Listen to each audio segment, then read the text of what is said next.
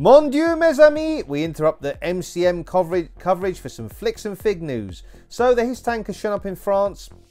It looks like the US may not be far behind in the UK as well. And we had at the Italian Comic-Con a reveal of Marvel Legends Lilandra. So let's talk about all that on TAKTAK Toys With Film. So yeah, welcome back to TAKTAK Toys With Film, your home of 1/12 scale movie-based action figures, G.I. Joe Classified, Valorous Action Force, Operation Monster Force, and more. This video is not for kids, so yeah. Yakety yak, here's TAKTAK. So yeah, as I say, the HISS tank has shown up in France. I've actually received, since making this video, I've received a email notification. So I think in the UK here, we're probably going to get it end of November, beginning of December. I've got absolutely nowhere to put this monster of a vehicle, but I'll work that out at the time of it arriving. Have you ordered one? Have you sort of pre-ordered a HISS tank? Are you a G.I. Joe Classified collector? Have you ordered more than one? Let me know in the comments below. But I saw this at MCM Comic-Con. I do have some more coverage of MCM Comic-Con, by the way, which I'll upload to the channel, but just taking a quick break to put this video in between those videos. But yeah, I did see the HISS tank and all the sort of HISS tank crew and the Cobra Commander on the retro card at MCM London, and my god, it does look absolutely enormous. Yeah, that's what she said, and yeah, it's absolutely going to be a centerpiece of the collection. Here you can see they've got the light up features for the Cobra symbol, but yeah, this is going to be an absolute beast. And many thanks to the collector in France who actually uploaded these photos to Instagram. So yeah, looking really good. I'll try and put a link in the comments below for their Instagram page, but really good looking vehicle. And of course, we're going to get plenty more vehicles now. We've got the Dragonfly, which is also on show at MCM Comic-Con. That's coming the year after, so in 2024. And the Vamp, of course, which you can actually get on Hasbro Pulse now. So yeah, it looks like G.I. Joe Classified have got some vehicles in the works. That's rather exciting. And it looks like the Fire Team 788, I think they're called, but basically the crew that goes along with the HISS tank are going to be available soon. And talking of vehicles, Ramen Toys have got the canopy and guns add-on for them for the 1989 McFarlane Batmobile. So this is an additional set that Ramen Toys are making. They've obviously made the canopy in the black colour because the initial Batmobile came in with a grey canopy. It didn't bother me so much myself. I wasn't that bothered by it, but I know if you sort of want something more authentic looking to the movie, you know, Ramen Toys have got you covered. So yeah, here's a look with their canopy and guns sort of add-on set on the vehicle, just as a finishing touch on your display piece. Yeah, so obviously I'm guessing this will work with either the vehicle, the Batmobile that comes with the Batman, or the one that came before that sort of separately. And speaking of Batman, Muff Toys, brilliant name, have got the Kryptonite Seeker, a 1/12 Kryptonite Seeker up for pre-order. It does sound like something that would be at Ann Summers or something like that, but you know, no, it's an action figure. It's not a sort of adult toy, so to speak.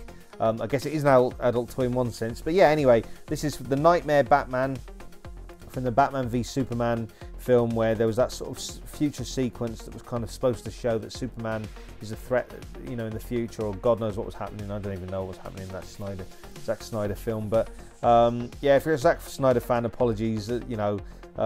Yeah, it sort of was a bit all over the place really, but hopefully you enjoyed it anyway. But Muff Toys have us covered if you want a Kryptonite Seeker in your collection. There is of course that MUSK 1/12 version. I have that myself in my collection. That's quite a good figure, but obviously probably a bit hard to come by now, so this makes for a good alternative. Bit of a post-apocalyptic Batman. And there is another company, I did do a previous video, there is another company making a Joker figure, so you can get that to go alongside this. And then talking of Batman, both Queen Studio in art and Infinity Studio, who normally make statues, will be making some DC figures.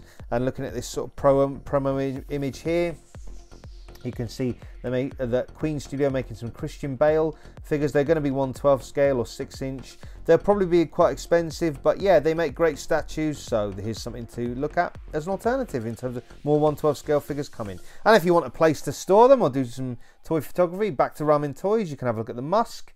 Here it is. It's the mobile unit, you know, sewer command center, or whatever it stands for, I can't remember. But essentially, it's basically a playset or a diorama for you to take photos of any of your figures, you know, turtle inspired or otherwise, reptilian inspired or otherwise. So you've got street scene level, you've got the under levels which lead to the sewer. You can buy them in sort of separate pieces, so obviously that will, you know, the cost will vary depending on if you want the whole set or bits and pieces of the set. It's really up to you. It does look great though, so as you can see, the sewer section there on its own is $100, which is actually quite reasonable if you think about it. For a 1/12 scale or 1/10 scale diorama, that's probably a pretty good price really, sorry. But again, you can just pick the street scene if you want, you can get just the sewer if you want, you can get both, so that you can have all sorts of action to do for toy photography with, or even just having your display, you know. Yeah, so lots of different options to choose from, and I think this is a pretty decent package. I mean, NECA have given us that street scene previously, but we don't really have too many dioramas in 1/12 scale, so Ramen Toys are sort of like, you know, giving us an option there, and obviously they're bringing vehicles as well. The bread van coming soon, so we're getting plenty of options. And moving over to Marvel Mission Report, we get some better looks at the Reveltech Winter Soldier in all sorts of dynamic poses. So yeah, I don't know if you're a fan of Reveltech or not. Obviously, articulation scheme gives us some great posing. Yeah, you can see sort of the joints, which can annoy some collectors. I've got the Spider-Man 2.0 version. It does articulate extremely well. But yeah, not sure if maybe Winter Soldier is a character that may need this level of articulation. Don't know, let you decide that. I'm guessing it's sort of an MCU based version of Winter Soldier, the way he's catching the shield there. It does sort of look like the MCU version of Winter Soldier. He's got quite anime faces, as you can see here, which you may or may not be a fan of. So a few different expressions, but yeah, it's kind of a bit anime style. So again, don't know if that sits well with you as a collector. Obviously, if you've got other Reveltech figures, he'll fit in great with those amazing Yamaguchi figures. Probably maybe a little short for Marvel Legends. You may scale with Marvel Legends, but maybe a little bit short. But again, if you want some, see that looks quite good, the masked face, I think. But if you want some dynamic posing, then this is one of your options. And sticking with the military theme, Mutton Junkyard and Metalhead have gone up for pre-order now. They were of course shown in their boxes at MCM London, and you can check out my video on MCM London and the G.I. Joe classified reveals, and I'll put a link for that in the comments below. And if you're enjoying this video, feel free to smash the like button, comment on sort of anything you've seen already that you might like the look of, and don't forget to subscribe so you don't miss any of my upcoming content. And sort of moving over to Marvel again, I think this is Lucha Comic Con it's called, which is in Italy. There was a reveal of Lilandra, so space themed character, and yeah, sort of that's pretty good. You know, we get a sort of a new Marvel Legends, and sticking with space, we've got a Dragon Ball Z character here. I think he's called Kiwi or something like that. But yeah, here's some promo images of one of the Freezer Force members, Kiwi, I think he's called. I'm not totally sure, but loads of animated expressions, as you can see here. So, excuse me, he'll go great with some of your other Dragon Ball Z SH Figure Arts figures. And yeah, really, you got to give it to SH Figure Arts. They definitely give some expressive faces, which are great for toy photography. So yeah, if you're building out a Freezer Force, then here you go. And sticking with a space theme, and SH Figure Arts in particular, a new Qui-Gon Jinn and Darth Maul have been revealed, and they look really good. So if you've missed out on previous Darth Maul from SH Figure Arts, you get an opportunity to get a second one. SH Figure Arts always do a bang up job with their Star Wars figures. You know, it's a great option as an alternative to Black Series. Plenty of new hands, different sets of hands, you know, accessories, things like that. And the likenesses are pretty decent, I think. You know, Darth Maul looks pretty good. I think Qui-Gon looks really good there with his poncho on. But yeah, as I say, if you want an alternative to the Black Series, it's a little bit more expensive. You can't really go wrong here, and it's a great representation of Episode 1 figures. Obviously, at the Black Series at MCM London, we got to see young Anakin and Padme from Episode 1, and now we're getting to see in SH Figure Arts, we're getting to see Darth Maul and Qui-Gon. So if you are a fan of the prequels, you know, if you grew up with the prequels, or yeah, you want to recreate the prequels in action figure form, you're going to get a great opportunity here. As I say, the Black Series is a good option, but if you want sort of more accessories, more options, and are okay with paying the slightly higher price point, then SH Figure Arts is the way to go. I think for me personally, out of the two. Darth Maul is probably the one I'd pick up out of the two. I do like the Black Series one, but I think the face sculpt on the SH Figure Arts one just looks so much, you know, more movie accurate. Just like it does look a little representation of the character. Having said that, Qui-Gon looks excellent as well. I'm just not a completist with Star Wars Episode 1.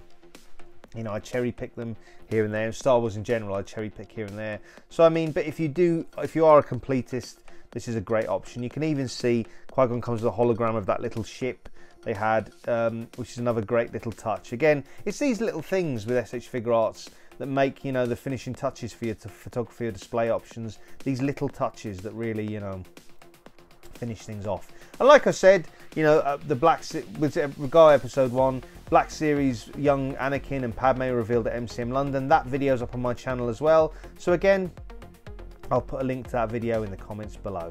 And sticking with a sort of martial arts theme, we're going from space with Star Wars to Ninja Scroll, anime Ninja Scroll. And the swoosh is giving us a look at Kagero, I believe is the name of the character. So this is another character to go with Jubei from Ninja Scroll. And yeah, again, another human character. I mean, I think it's going to be really exciting when we get to the sort of more monstrous characters from Ninja Scroll. But again, if you want to build out your Ninja Scroll collection, Swoosh have you covered. And on that sort of theme, Burning Souls are giving us a 1/12 line of sort of fantasy, sort of samurai type characters. I know there's a big character with a minigun in samurai armor. That's exciting to see. So look out for those Burning Souls 1/12 scale figures.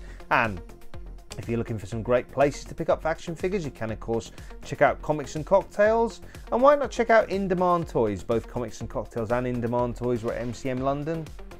I managed to film with Comics and Cocktails. That video's up on my channel. Didn't manage to film with In Demand Toys, but I think at the next MCM in 2024, maybe at Comic Con before that, I'll try and get some coverage with them. You can of course check out Kapow Toys. Feel free to check out Star Action Figures. You can check out the whole shebang. And why not check out Invincible Toys and their futuristic combat soldiers, and I'll put a link to that to Big Bad Toy Store in the comments below, and there'll be links to all these independent UK retailers in the comments below. You can of course check out Action Force, Valaverse and their Action Force, and they've got Warpath Path Eclipse up on the site if you fancy picking her up.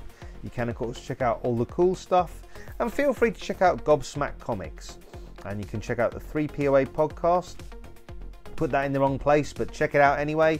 And talking of sort of monstrous type things, I know I mentioned it with Ninja Scroll and how they're monstrous characters. Loose Collectors showed off a few sort of promo images of upcoming figures he's got. Here's a Frankenstein monster, and of course he's got some werewolves coming up, and those werewolves look absolutely enormous. They're absolutely towering over McFarlane figures, as you can see here. That's the McFarlane Man-Bat and a few other characters, and they're the same size as their Mr. Hyde, so you can really see how big these werewolf figures are. So Loose Collectors sort of delving into the realms of monsters a bit more, which is exciting.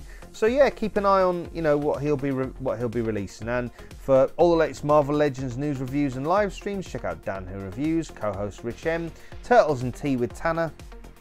And you can check out Joe's and Juice with Dan, Mini Plastic Multiverse, and Tom and myself, talking all the latest G.I. Joe classified sort of news, reviews and more. Follow us Action Force of course, and any Operation Monster Force tidbits we might find. And we have got one overdue because we were going to do one at MCM, but obviously Emily hurt her foot. You can also check out Jay's Toy Collection UK for action figure reviews in the UK.